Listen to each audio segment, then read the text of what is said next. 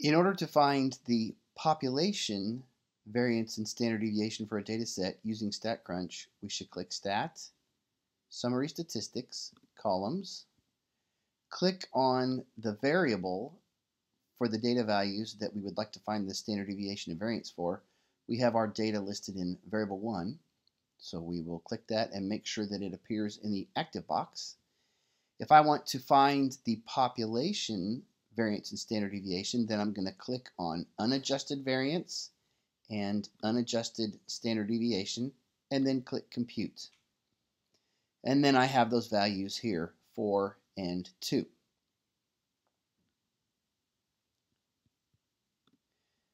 If I want to find the sample variance and standard deviation, then I'll click Stat, Summary Statistics, Columns, Variable 1, and then click Variance and Standard Deviation and make sure that they both appear in this active box.